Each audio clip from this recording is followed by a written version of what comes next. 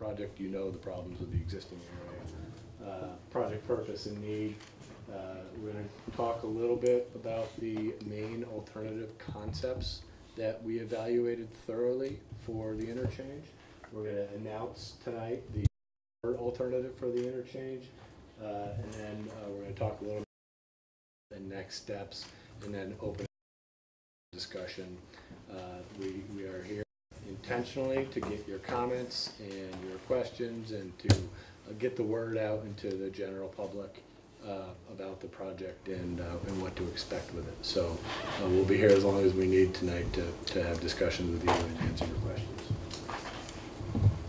This is the third round of public meetings. Round 1 and 2 have taken place over the last year and a half or so. Many of you may have participated or attended those. Round 1 was to come out to the area to talk to the people who live here, the people who work here, people who travel in and around the interchange, and to hear what your experiences with the interchange were. We wanted to hear where you saw the congestion, where you saw the accidents. We wanted to hear your story about what you've seen driving through the interchange. The good news there is we got quite a bit of feedback, and the even better news is that the feedback that we got from the users of the interchange closely matched the analytical data that we had regarding congestion and safety. So what we're seeing from an engineering or an analytical level closely matched what you folks see as the users. The second round of public meetings was to come out and show you the thorough alternative analysis we did on 3 concepts, which we'll show you again here tonight. Some of what we show tonight is exactly what we showed during that meeting. During that meeting, you'll see we've got about 26 criteria that we used. It actually started with 100 or so, but we distilled it down to 100 different criteria that we used to evaluate across our different alternatives. We're going to show you that data again tonight. We showed it to you round 2, and at that point, we just wanted to hear what you had to say about those alternatives, the data that we showed for all of those criteria, and hear what people had to say about what alternative you folks thought the department should select as the preferred alternative. And then this third round of public meetings is kind of an accumulation of all that work. We're going to show the alternative analysis again and announce the preferred alternative. The project team, it's a Mass DOT Highway Division project. The Federal Highway Administration is a close technical and financial partner in the project. We've incurred the services of a design consultant team led by HNTB that also includes Tetra Tech, Howard Stein Hudson, Harris Miller Miller and Hanson, and Green International. You'll hear a couple other folks speak to you tonight about their particular area of expertise on the project. I'm not going to spend a lot of time on this in general. I-90 generally runs east-west. 495 runs north-south. The southwest quadrant here, you've got a fairly sizable residential neighborhood, the Roosevelt Farms neighborhood. In the northwest, CSX Transflow facility. Northeast, Cumberland Farms has a large regional distribution facility. The southeast quadrant, right adjacent to the interchange, is DCR-owned property, and a little bit further away is the Hopkinton Country Club. We also have the MBTA commuter rail line that runs kind of right through the middle of the interchange. The Sudbury River also comes through here, crosses under 495 and I-90, and we'll talk about this a little bit more extensively as the presentation goes on. But the entire area is kind of, the entire interchange is kind of set in environmentally sensitive resources. It's the Cedar Swamp area of critical environmental concern, which is first ACEC in the state, which kind of dictates or controls or informs a lot of things we're able to do from a transportation point. So with that, I'm going to turn it over to Joe Cahill. Joe Cahill is with HNTB, and he's the project manager for the design team. Like Ryan said, this is our third round of public meetings and stakeholder meetings. So a lot of what I'm about to present for the next couple slides you've seen before. We've presented them in the previous meetings, but we felt it was important just to kind of go through them and recap them. The current conditions, like Ryan said, you know, for those that live near the interchange, travel the interchange, you know these conditions. But it's important to point out the data and our collection and analysis of the data shows that the interchange does not meet the current and future demands, traffic demands. It's also a high crash location. I see a crash out there every 3 to 4 days on average. Those are important drivers of this project, and they're driving our purpose and our need. Something else that it's not listed here, but the other thing as part of the data collection, we did an extensive environmental conditions data collection as well. Like Ryan said, this interchange is located in the middle of sensitive environmental resources, so it's something that we need to make sure we're factoring in and considering as we're developing these designs.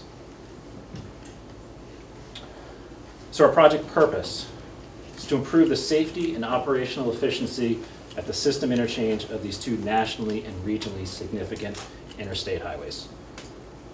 That drives our selected preferred alternative. That drives everything that we're designing forward. So at our last meeting, we showed 3 alternatives that were under consideration that were determined to meet our purpose and need.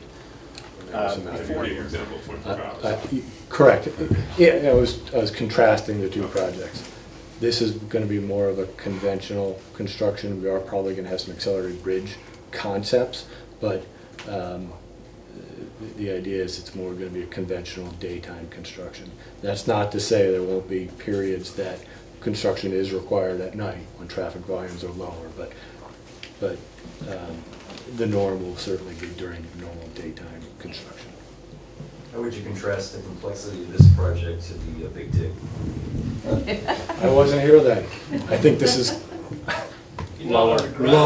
Much lower. Not under a city. I think it's an order of magnitude lower. I mean, it's hard, but it's not that. Many orders of magnitude lower. Many orders of magnitude. So to your point a moment ago, with the Food Street Bridge being replaced and raised, does that necessitate it being closed for some time, or you can continue to have a 1-lane passage through there? We haven't gotten to that point.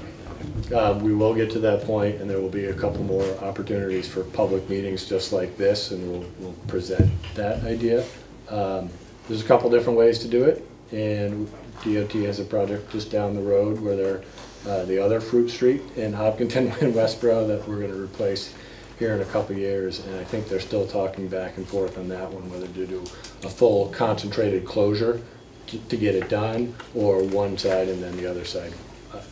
I'm kind of letting them have that conversation, and whatever they decide, we'll see how that works, and then take lessons learned from that and build it into this. But construction staging, we've started to do it, maybe more than started, but we're investigating that now because we need to prove to ourselves that it can be built and how it's going to be built, and all that ties into cost and schedule as well. But we haven't gotten down to that level of detail yet. And obviously, in both ways to do it, there's pluses and minuses and trade-offs. Yeah. Is it the rip the Band-Aid off alternative and you close the road, try to get in and out as fast as you can, or is it better to do 1-lane alternating traffic with temporary signals? And so there's pluses and minuses that kind of need to be talked through over the next couple of years and thought through. I got a couple of questions, but I'm just going to ask the first one quickly. The Fruit Street Bridge, are we talking about a couple of feet high, or we're talking feet like 10, 15, or whatever? Because I've been there for 20 years. I have no idea how you're going to raise that bridge, number one. You gotta go up and down. It's gonna be like Alright, so I'm John McCaslin, the highway engineer for the project. What's really ends up happening is the high point on Fruit Street is off the bridge right now. So that high point shifts onto the bridge.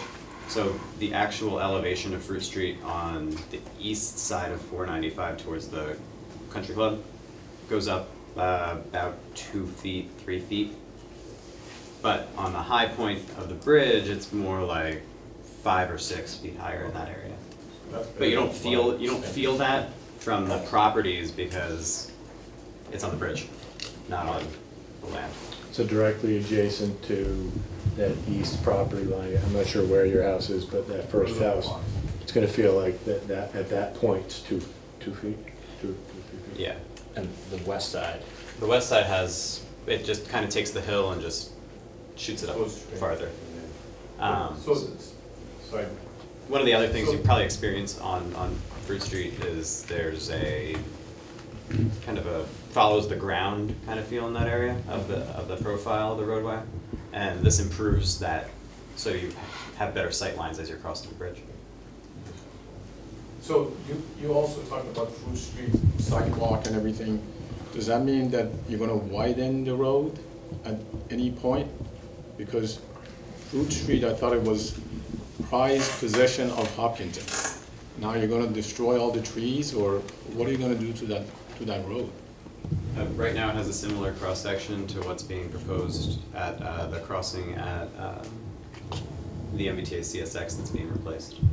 I don't know what that is. So it's essentially it's 2 lanes with accommodation, not striped bike lanes, but accommodation for bike lanes. So if you were riding a bike, you wouldn't be blocking all the cars going left and right on Fruit Street. There's also a sidewalk on the southern side that would connect from Huckleberry Road over to Saddle Hill. So it will be a wider area than on either side of Fruit Street. You'll be taking some property from the 3 or 4 owners on that side of the bridge. The amount hasn't been completely determined yet, but there would be some minor strip takings or permanent easements of some sort or another. Do you know what the scope is, lot. how far out from the bridge? I think that's basically what. Yeah, on the west side, it's pretty much right off the bridge. So on the west side, towards the Huckleberry Road side. On the east side, it goes to Saddle Hill Road. Oh, It's important to note, though, that we're still doing the preliminary design, so it's in development. So that's why when Jonathan said, you know, as far as property impacts, things like that, that gets further developed as the design progresses. So some of this it could change as things go, but. Sorry, my second question was, when will the alternatives be decided on or approved?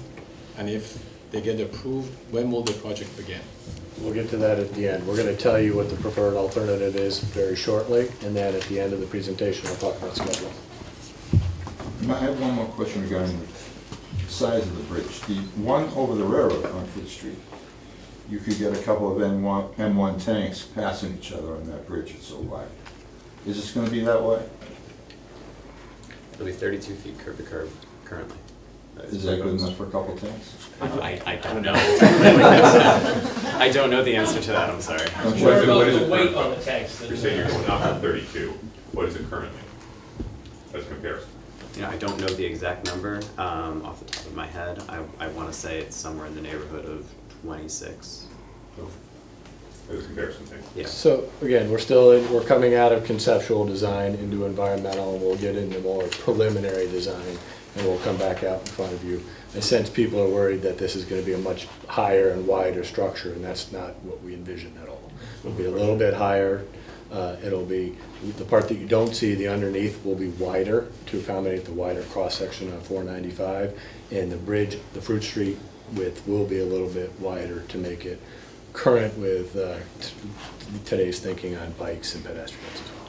When you say bikes and pedestrians, you're saying that third lane almost, that is not going to continue along all of Fruit Street, correct? It just goes up to pretty well Huckleberry and DeSalle, correct? Yeah. We haven't gotten that point yet, but that's That's the anticipation is not to rebuild all of Fruit Street. Okay, right. Yeah, that's the intended limits at this point. Right. But we don't intend to start chasing it down So, Fruit Street.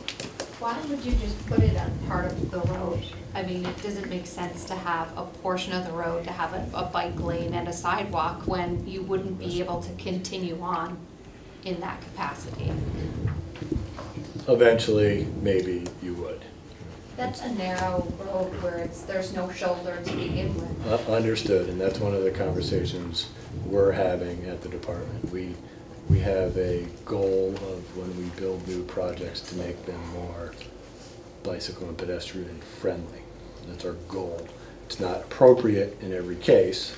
I think our goal on this bridge would be to have sidewalks on either side. Well, maybe the environment and the neighborhood doesn't support that from a number of people biking and walking down there. So we want to build it for the future, but we don't want to overbuild it for the future. So as we get further into preliminary design, these are conversations that we'll be having. See bikes there Now, all the time. when It's good to have it wider. Yeah. We were talking before about environmental impact and talking about the wetlands, I guess, between all the loops. Have you all done any assessments or looked at remediation or potential issues for the wells of the homeowners in the area? And any potential environmental impact of this project?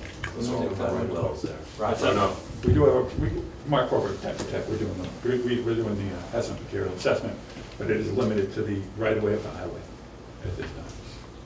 So are you suggesting that there's private drinking water wells out there that are contaminated? No, nothing's Okay, contaminated. okay, That's what we want to okay, keep. okay. That's the whole point. Well, that's not quite true. On Huckleberry Road, the runoff due to salting gets into the water, and then the drinking water of the people who live on Huckleberry. So Okay. now if you're going to do construction there, you have to keep that in mind, because there is going to be runoff into the same water supply.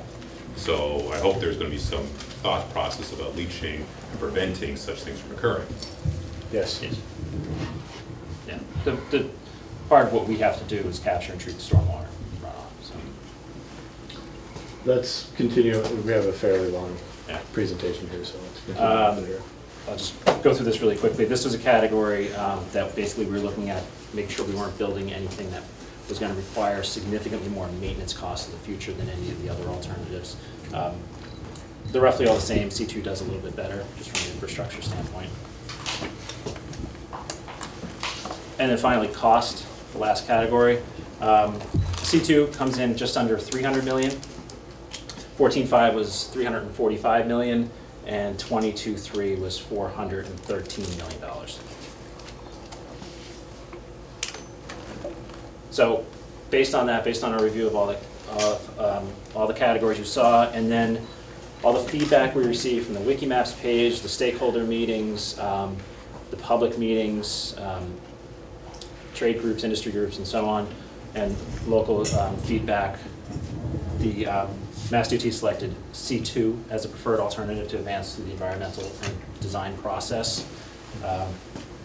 So now we're going to spend some time just going into some of those details that I mentioned earlier as far as the merges and diverges and how everything works. So 1 second, Joe. When we had the round 2 and we showed those 3 concepts and we showed that alternative analysis, the green designations weren't on there. We just kind of threw them up there, and we wanted to step back and not show any bias and really listen to folks. And I'm not sure how many of you folks saw those presentations, but without exception, at every one of the stakeholder or public or legislative meetings that we had, somebody at some point during the presentation kind of raised their hand and said, so you're going to build C2, right? And we kind of went, yeah, maybe, because that's one cut we kind of like. And it's not always that the public and stakeholders' opinions and input so closely match the analytical and engineering data, and this is one of those cases where it does. So the hard numbers and the hard analysis and engineering tell us that C2 is the right choice, and to hear it during those round of stakeholder and public meetings in round 2 that without exception folks thought C2 was the one we should build. Sorry, C2 was the flyover? This is C2 right here. Is that the 55 feet. No. It is not. It is not the highest one. The other 2 were higher. Yeah, the other 2, there was those flyovers that flew over 495 up at about 3rd level that were 55 feet high. Those were the other 2 alternatives. And we've got some great, again, this is hard to see, I understand. We've got some great renderings and videos and animations showing really what it's going to. We are going to show that tonight. Just really quickly, because I know we talked about this a lot already, but from an opportunity standpoint, C2 addresses safety in terms of low-speed curves, eliminates the need for left-hand entrance. From an environmental standpoint, it has no Article 97 impacts. That's land that was set aside by the legislature. We didn't touch on that earlier, but there's some property that surrounds the interchange that was set aside. Any impacts to those properties would require an act of the legislature and a transfer. We're not impacting any of those with C2. construction challenges. It had the lowest duration. I mean, they were all roughly around the same time frame, but this was a little bit lower. But it had the lowest complexity of construction because we were able to build more, or we are able to build more offline. And then just skipping ahead, it's the lowest cost by a pretty significant margin. So now we're going to run through those renderings and videos.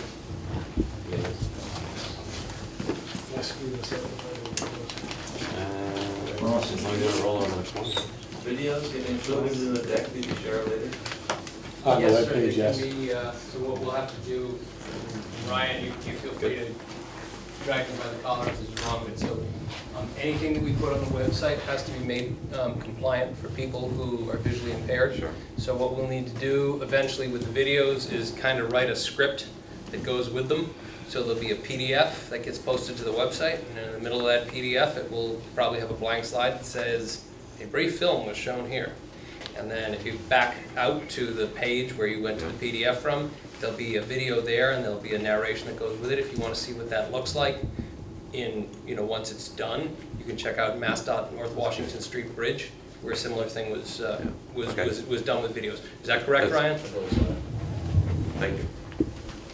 All right, so we're going to walk through some existing conditions versus proposed condition renderings. Each one will have a series of what it looks like out there right now, and then the exact same image, but with the proposed conditions in place of what's there today. Very quick question, interjected. Kevin just reminding me that some of my trees in front of my house, or next to my house on Fruit Street, are marked with white X's now. Is that part of this project already? I don't believe so. Someone must have done that.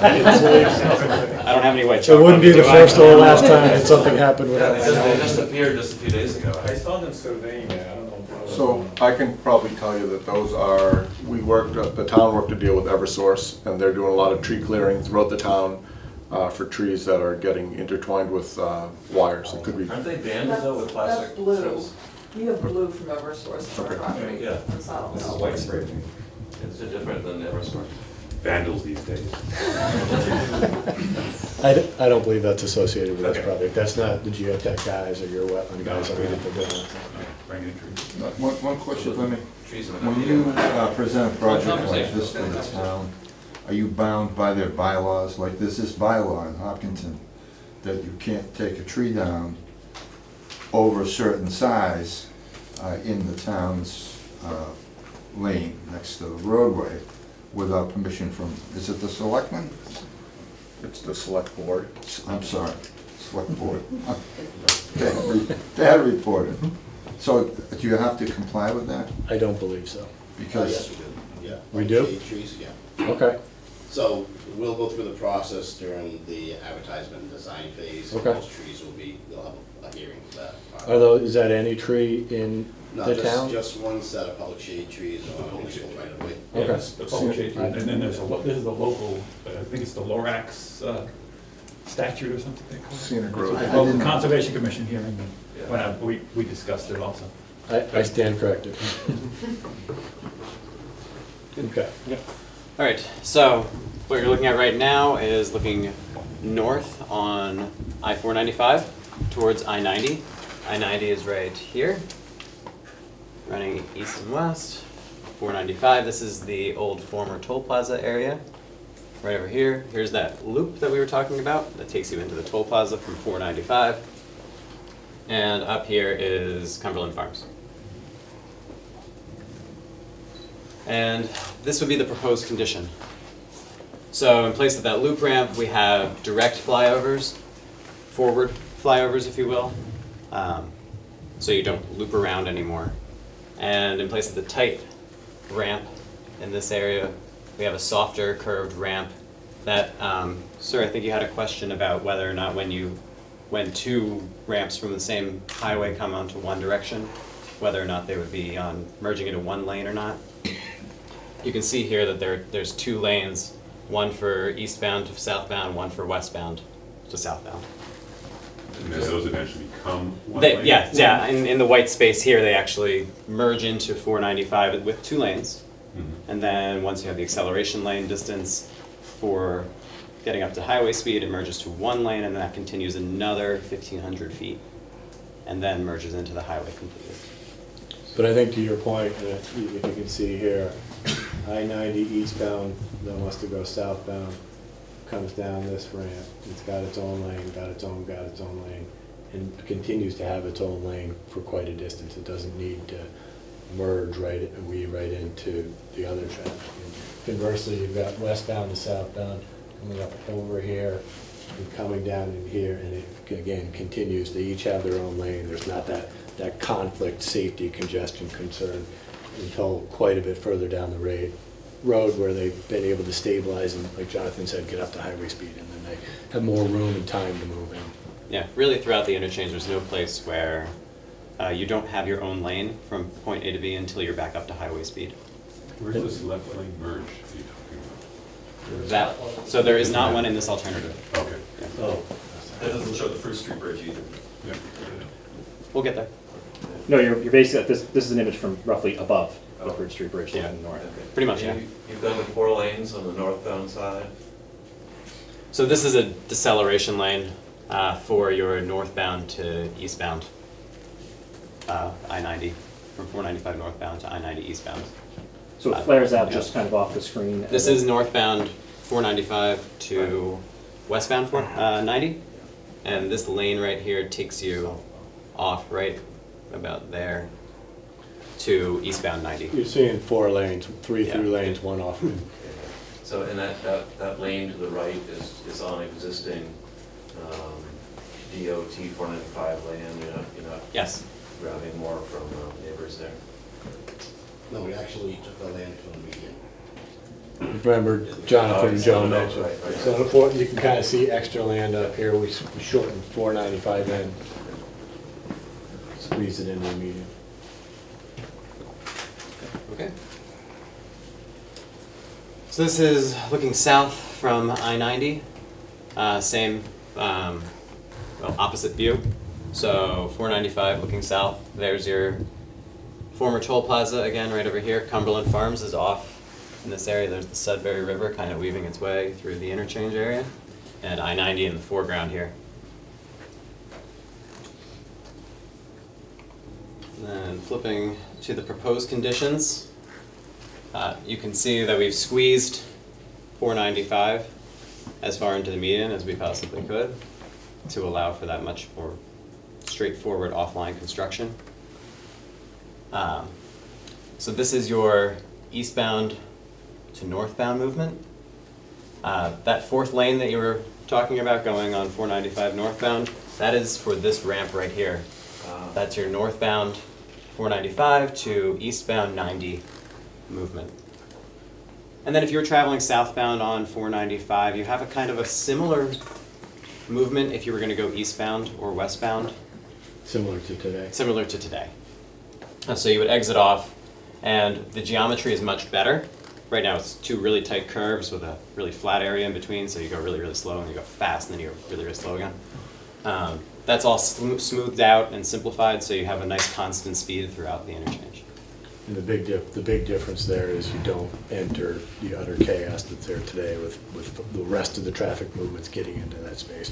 You've got your own lane to make whatever movement you need to. Are you planning any noise barriers along the highway for the neighbors? We are considering it. This is under state policies and regulations and federal regulations. We're required for a project like this. This is considered a type 1 project. We're required by all of those regulations and policies to consider noise abatement. We are in the process of doing that now. The next big step for the project is getting through the environmental documentation. This requires a draft environmental impact report under MEPA, and that analysis will be kind of concluded with that process. The back row votes for it. Noted. Probably the front row. So does the third. Maybe the middle row. Maybe all of them. Noted. How are you getting on 90 west from 495 south? I don't think So we're coming through that the is old in toll gate. Does that have another flyover? We have a video of that. Yeah, west to south, we do have a video actually. Is that what you asked? 90 westbound to 495. 75 south to 90 west. So we have a video of we go that. through the old We'll have a fly through of that actually. You do. You gotta go back over. Yeah. You do. Yeah, we'll show you that. Yeah. it's much simplified from today. So a view right into the toll plaza. Here we're looking up towards Cumberland Farms facility right over here. Roosevelt Farms is down here. That's 495 is this way, and the other side of the X is 90. And then the proposed interchange. You can see all of the, this is a really great way to see how all of that weaving that exists out there today has been removed. Everything's grade separated now. And what's nice about this alternative is because everything's only one level, all of the structures themselves are in that 35-foot range instead of 55-foot range. How much is Cimarano Drive? How tall is that flyover? You were estimating that was about 50, 55 feet. Is it? Wow. I think. Yeah, it's a complete, I mean, that was, we just did the, let's see, if this is 22 feet high, then that, you start adding it up, but. Yeah, with those two, the ramps actually cross each other. So one of the ramps is higher than the other ramp when it crosses 495. Oh, yeah. right.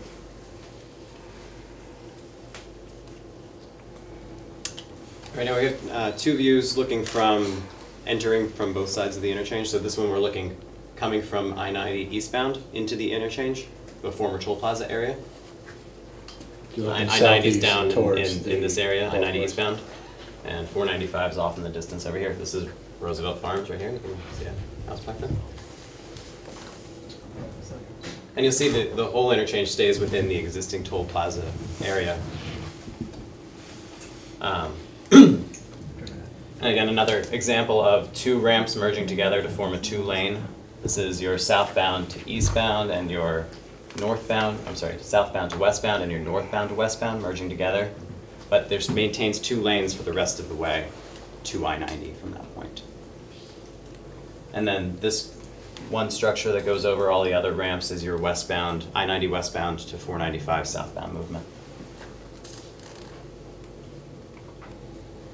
And then looking from the other direction, this is the existing condition of the connector bridge that goes from the loop ramp on 495 northbound over to the toll plaza area. And then what the ramps would look like in this configuration. You can see again, we have those forward style ramps instead of the slow, low speed loop ramp where that connector bridge was right here. I know we talked about this particular ramp in the first rendering. Did we talk about the smoothed out radius better for trucks and cars? Yeah, did you mention that? I can cover that a little bit here. Is this a good one for you? Sure. So you can see right here the two-lane ramp going northbound. Southbound, thank you. The ramp used to be right here. So it had a much tighter radius, which forced the trucks to go much slower. And when you get on 495 southbound, you're going up a hill. So you have slow trucks coming onto a busy interstate highway, going up a hill. It takes them a long time to get up to speed. By having two lanes and having a much larger radius than what's out there today, those trucks can keep up their speed, and if for some reason they couldn't, they can move over into the right lane. And then they have that past the amount of time that you would normally need to accelerate for most vehicles. There is that 1,500 feet for the auxiliary lane for them to continue to accelerate without moving into the main line traffic. Just something to note with that is right now, if you can picture it, the trucks have to weave through the old toll plaza area, and then they have to brake as they're going downhill. They do the Jake brakes. They, you hear that, and then they come around that curve slow, and then they have to climb back up the hill and slowly climb, and that is a major cause for not only noise but also congestion and delay as it backs up the traffic, and then which congestion problems, safety problems, air quality problems. So if we can keep those trucks moving, we address the braking issue, the safety issue, and the congestion issue.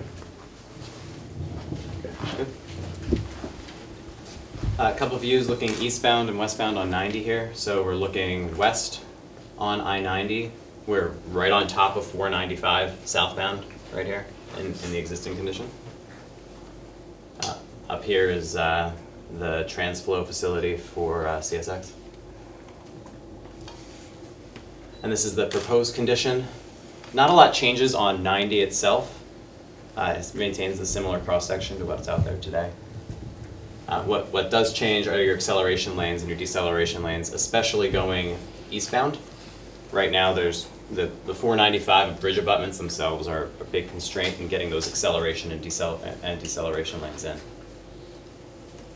So by removing those, we can extend those. Does it look like that there goes down to 2 lanes just before the off-ramp? And beyond the off-ramp when you're going west?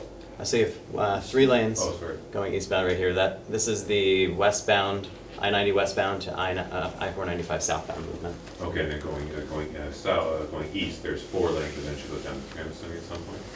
Yeah, it's 3 through lanes and then 1 on-ramp acceleration. And then she goes back down. Yes. Then looking the other direction, this is 495 southbound and northbound, and we're looking east. There's Cumberland Farms off in the distance there. And the proposed ramp configuration at the intersection of the 2 highways looking east. You can see again, right over here, you have your I-495 northbound movement going to I-90 eastbound. And what's different for you from what's out there today is instead of all of northbound and all of southbound coming onto I-90 at the same time, southbound movement will come on first, they'll merge in, and then northbound movement will merge in second after the acceleration lane for the southbound traffic coming onto I-90. And you can kind of see that here. You've got your 3 travel lanes, and then this is that on-ramp that we just talked about. It comes in by here, and then the other half of the traffic comes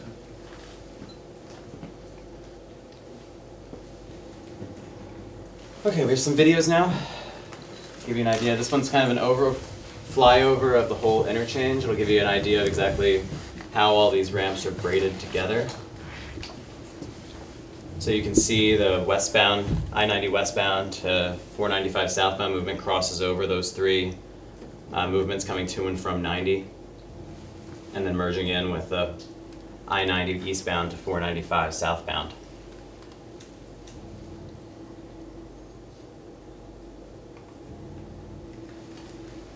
Here we have some fly-throughs too. This is 495 northbound through the interchange. We're going to be in the left lane, in the fast lane, so we're going to be moving kind of fast. But I'll point out some highlights along the way. And we can watch it a couple times if folks would like to. Yeah, it's fine. We can watch it as many times as we want.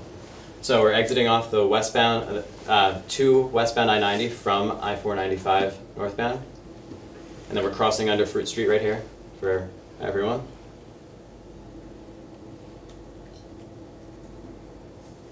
Now we're exiting off to eastbound I-90 from 495 northbound and crossing over I-90 here. So now you have your traffic merging in, your eastbound I-90 coming on, and then your westbound I-90 merging in right up here onto 495 northbound. It's important to note from here all the way up to Route 9, this lane, this 4th lane will continue. So right now there's only 3 lanes going all the way up to Route 9. This right lane will continue from where westbound I-90 traffic merges in, enters in, all the way to the Route 9 eastbound exit. What we found in the traffic analysis was that a lot of folks that were getting on 495 from 90 apparently would have to get into the main line and wanted to get off at Route 9. So this provides them just a lane, extends the on-ramp into the off-ramp so they don't have to enter the main line and add that conflict to it. Show that once more? Sure.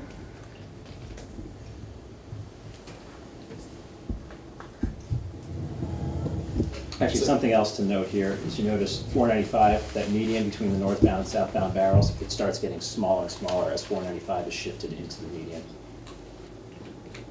Yeah, so all this space you see right over here, that used to be where 495 is. Where this ramp is coming in, that used to be where 495 was. This is where 495 is. Back up to the Fruit Street Bridge, it looked like that off-ramp goes right under the Fruit Street Bridge. It does. It does. So that's a significant change. That's the main reason why the Fruit Street Bridge needs to be replaced, just to allow for the cross-section for the interchange. Yeah, you can't see it completely on this side, but the acceleration lanes on southbound also would have been impacted by where the abutment currently is for Fruit Street. How fast was that video going? No, I mean, how fast was the hovercraft going? You know? I don't know how fast off the top of my head. Secondly, do you know how fast of a speed that highway predicted when it was designed? Do you know what it was actually designed for? I don't, I'm asking. I don't. Yeah, it's in the 65 mile an hour range.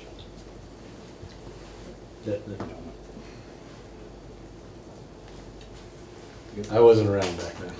Oh, I was, and so I'm wondering, what are you gonna do in another 50 years? Because this really, it addresses some of the problems, but not the population increase. Is that correct? It I didn't hear you accounts, address the population. it accounts for a population increase. Yes. Yes, it projects out to a design year, and we base it on central transportation planning staff as a statewide and regional models where they predict and project population and traffic volumes in different regions throughout the state. So they know what they're doing, and we use their numbers to project out for the future. Could you show this one more time when it goes under Fruit Street? Can you pause it? You don't have to show the whole thing. I don't know if we can. I don't know if we can. Under Fruit Street that I missed. I'm gonna see if I can pause it. I'm not sure if we have the capability. We're gonna check to Joe's pause. trigger I know, finger I know we No, can't. that's okay, I just want to see. Oh, I see. I see. No, not yet. They're right there. Oh, they got it. Well, Roll forward. You can do it. yes. There it is. Now. So you actually can see, if you tilt your eyes over here, you can't see it if you're just focusing on northbound, but you can see that we have those two acceleration lanes coming in. And the existing abutment's actually right in the middle of that one lane. But that's flat. So we need that extra space. But that's flat though, that's underground at that time it merges, correct? Like it's not elevated, the ramp. Which way are you talking about? So the- Northbound or The southbound? ramp that's coming onto 495 south. Yes. At that point, when it gets under the bridge, it's flat. Yes. Underground. Yeah. Yes. Yes. Yeah. Correct. It's at the very, same. very similar to existing grade today on southbound. Where it goes underneath, it's almost like a tunnel on the right. Is that at a different elevation than it currently is at that point? How much further to the east are you building compared to what currently exists? It looks like we're quite a bit further east from this, but remember that. Exactly. we're not It's, trying to it's, figure it's it not as much as you might think. It's like 25 feet or so. Because you've taken median. out. Yes. Because we've taken the median, yeah. And so that was on the right there, is that retaining wall also serving as a sound barrier? I would suggest so. It might be the best type of sound barrier, because it's not just the typical sound barriers that we build with 3-inch concrete core with the noise absorbing material. It's that, it's much thicker than that, and then it's soil behind it. So, Yeah, so it's when you look at this ramp right here, to keep it in context, this median was once 90 feet wide. Out there today is 90 feet wide. And it clearly is not, you know, if you count, each lane is about 12 feet wide, that's not 90 feet anymore. So we're taking space from the median to make space for better mobility and safety on the roadways of the ramps. Now you know how to pause. Dangerous now. On this computer, on this night. I-90 westbound, so we'll just fly through I-90 westbound here. Cumberland Farms is off here.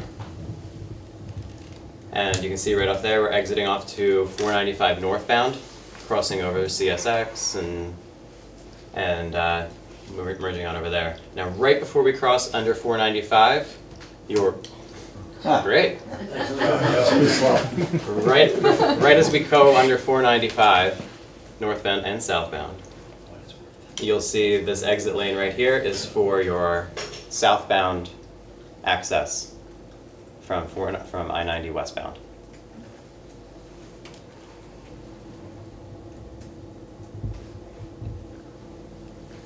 climbs up and over, and then all of your westbound traffic comes in on this bridge. It merges in, at this point, very similar to how it does today, except right now you don't have shoulders out there, you don't have full acceleration lanes. So 2 lanes are coming at this point, correct? Today, right now, there are 2 lanes coming in. And there will be And it will be similar, except the proper lengths and additional safety features off to the side of the road. So that's another location where, due to the curve, the existing curve, the trucks have to take it very slow. And then when they're entering westbound, they're hitting a hill. So, yeah, smoothing out that radius, they're maintaining their speed, and we're actually gonna extend those acceleration lanes, get them into traffic at speeds. Okay, we're going to follow a couple ramp movements, give you an idea of what it's like to travel down one of these ramps. We're going to be a little bit higher up on these, so you can kind of see the surroundings a little bit more, but we'll still follow the ramp movements. So this is I-90 westbound to 495 southbound. You're supposed to do it, not me. Yeah. So again, that's the ramp going to northbound. We're going to move over into the deceleration lane right here.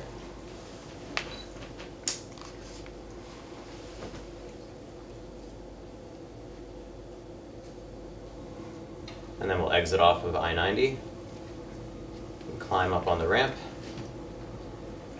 So it is 1 lane, right? It's a single lane ramp, yes.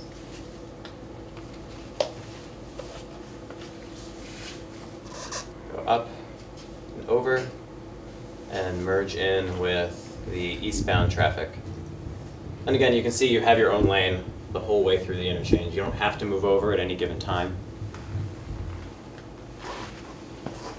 We curve around at Fruit Street, we merge in with 495 southbound.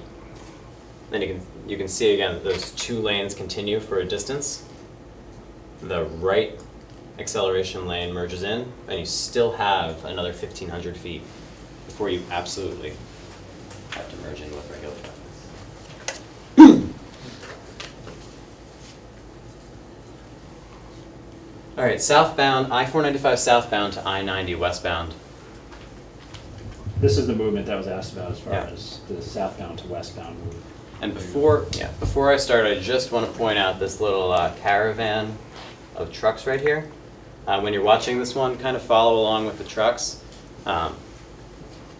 The traffic that you see on here is representative of the percentages that you see out there today in terms of truck volumes. And in fact, on the westbound on-ramp, 1 out of every 4 vehicles that enters I-90 westbound is a truck. Half Over the course of a day. Half the freight that enters eastern Massachusetts travels through this interchange. So it's a key element of our planning and design. So we're exiting off right here, just right before you get to I-90. It opens up to 2 lanes after you cross I-90, so you can choose your direction. There's not signage here now, but we'll have a full signage plan telling you which lane you need to be in for if you want to go east or west. Yeah. Spoiler alert: the left lane is to go westbound, the right lane is to go eastbound. So eastbound exits off. We're going to continue following westbound here. We're merging with the I-90, the 495 northbound to I-90 westbound traffic right here. Then we have that 2-lane ramp. Continuing all on, you can see there's more caravans of trucks traveling along here. And then we have 2 lanes on. Those trucks clearly got up to speed pretty early because they moved over pretty fast. And then another 1,500 feet after that. Now, how close does that get to the rest area? Just to give us The rest area is about, I want to say, 1.5 miles away from the interchange. Yeah. Ways to go there. So this does not even reach Wood Street, the proposed project. Okay. Wood Street is a ways down still.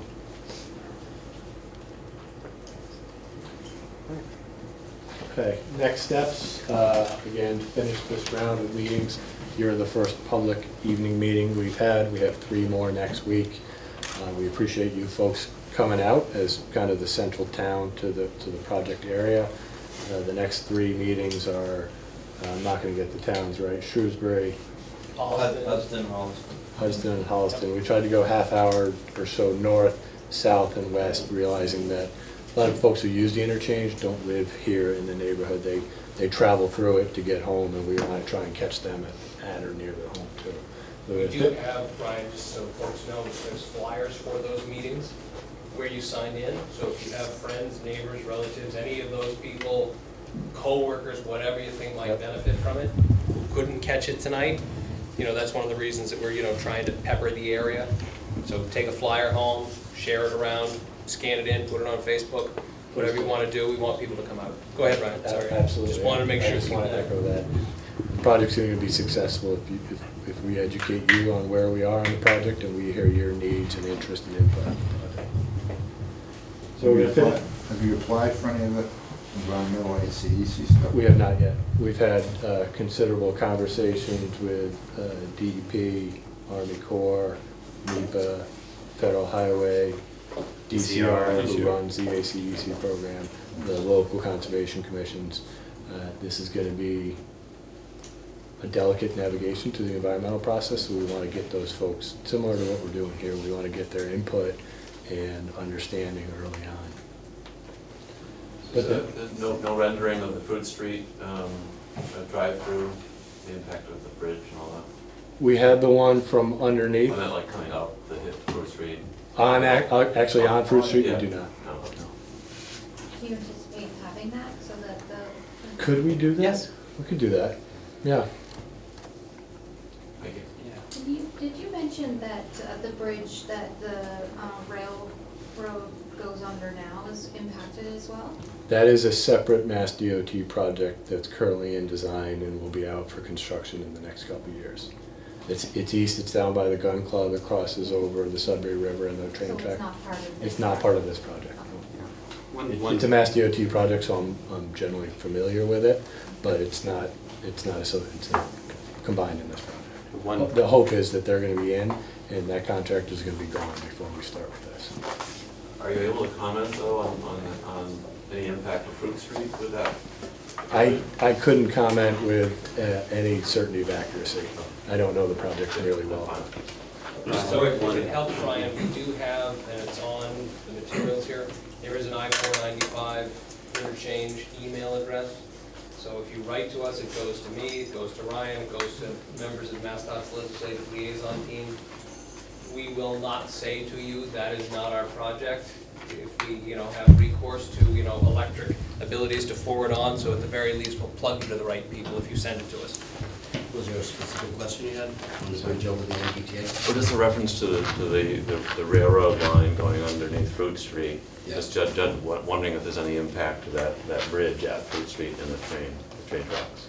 Well, we're going to replace the bridge over the Sudbury River and over the railroad. Okay. Not associated with this, but that project, as Ryan stated, the summer project, it's going to be advertised in construction before this project actually goes to construction. Okay. So that's been coordinated with both the towns of Westboro and the town of Hopkinton, because that's actually around the town line. Yeah, okay. I missed those meetings and communications, so thank you. Yeah, I know they had some public meetings. They may have another public meeting on that bridge too. Yeah. I'm not quite sure where that stands yet, but if we do, we'll do the regular notification as we do for these meetings here. Okay. Do you know if that has any impact on the train itself?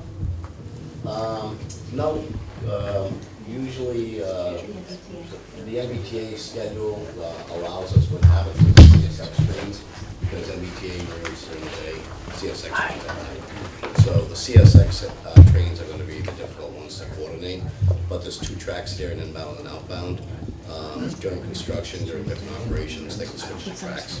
So while we're working on one portion, they can run on the other track or the other track.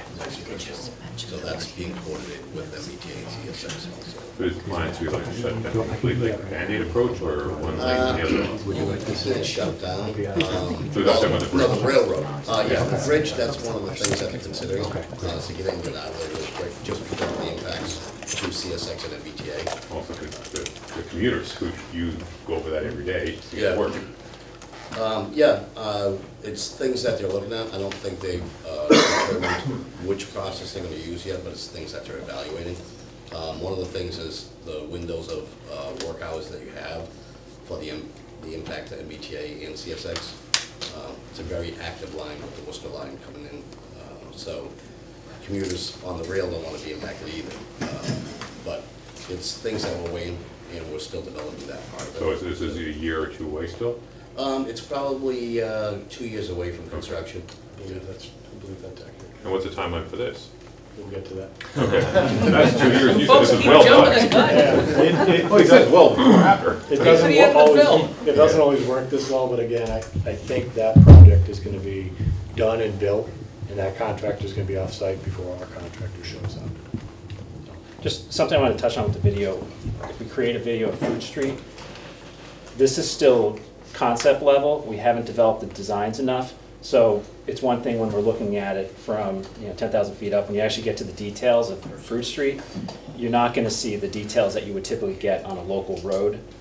So That's fair. tree It's still plate, gonna be 200 feet in the air. the tree locations aren't going to be right. The mailboxes, the sidewalks, those details that when you live on the road, you know the road, they're not going to be there. So it's not going to quite paint a accurate picture of what it'll finally be. We could create it, but I just want to caution that that's what it's going to look like. Very rough, raw, and blocky. Yeah, and I'll just add to that the side slopes that you see throughout the project area are intentionally sparse right now. We haven't delved into landscape design and wetland mitigation and all of those items in enough detail to show you what that might look like. I'd like to pause real quick and recognize Dennis from Senate President Spilka's office and Representative Karen Dykeman are here. They've been extremely supportive and interested and advocates for the project on your behalf. Thank you. Appreciate you being here and listening to residents. It means a lot. Thank you. So the next big step after kind of announcing the preferred alternative is the MEPA process. I mentioned it's a draft environmental impact report. For those who have trouble sleeping, you'd be interested in getting a copy of it. It's about this thick. It covers a considerable variety of conceptual investigations related to the environment from this project, including noise and air quality and wetlands and populations, current conditions, future conditions, mitigations. And that will probably come out later this fall. There will be a notification in the environmental monitor, and there will be a public hearing with that as well.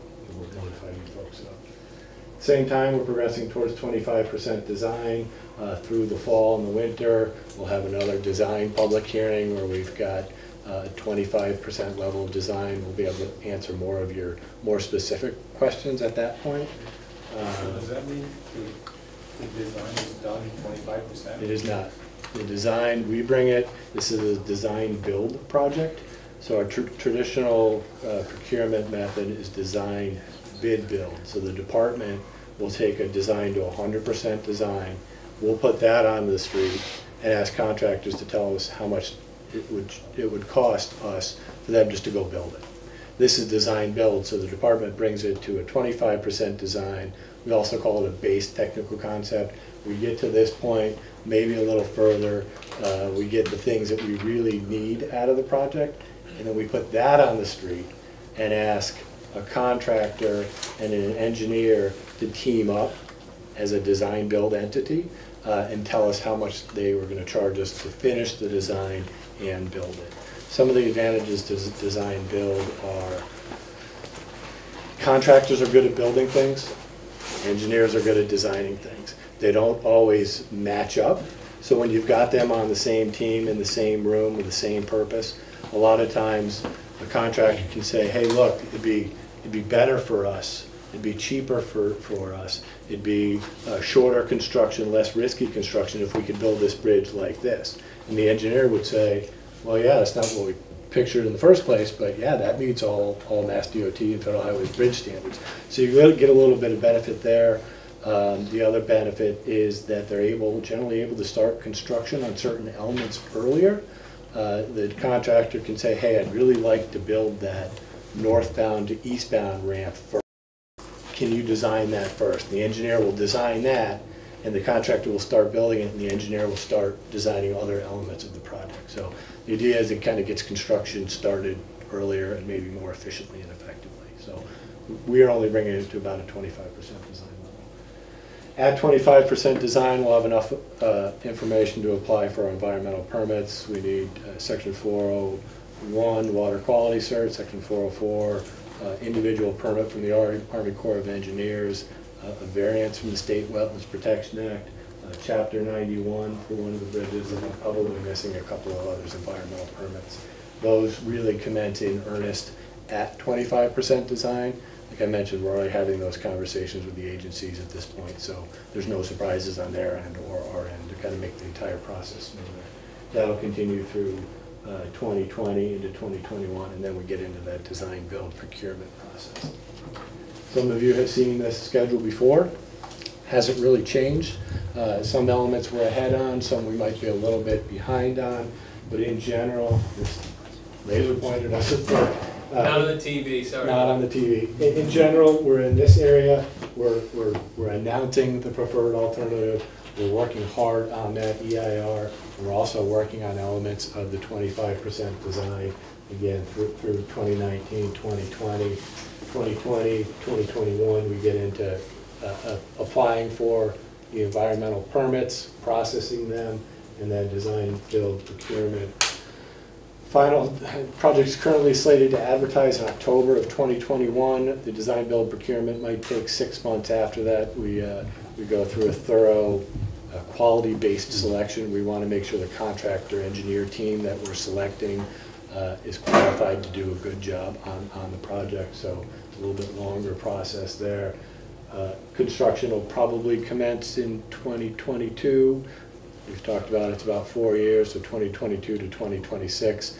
Partially depends on where in the calendar year, the construction season, they're able to start. If they get the NTP in October, well then it's not going to start in 2022. It'll probably start in 2023. Conversely, if they get it in May, then they have that entire 2022 construction season. So that's kind of yet to be fleshed out. But in general, 2022 to 2027, that 4 years will be in that time frame. Nate mentioned the project email at the bottom here. We also have a project website that this presentation will be up on. If you have any questions or comments, use that email. Nate said it comes to me, a couple other folks at DOT. As soon as you send it, we get notification it's there, and we're very responsive to provide answers to it. So at 207 Fruit Street, I'm probably the luckiest, person here, the closest to that. Right at the end of Saddle Hill Road, when you go 485 north, that loop ramp, you can see my house on the loop ramp right in the back. I guess they knocked on the door of the previous owner in the 50s, took some of the land by eminent domain. I don't think I'll get that land back, obviously, but just bought the house. The guy had trouble selling it because you just see the ramp, you see the cars, you see the lights at night. It's all going away, so I'm very lucky. 2027. So with that, questions, comments. Again, if you up in the middle of the night tonight and you have a question, oh, I should have asked that, please just reach out to us, or feel free to come to one of the meetings next week as well. Thank you very much. Great, thanks all for coming out, much appreciated.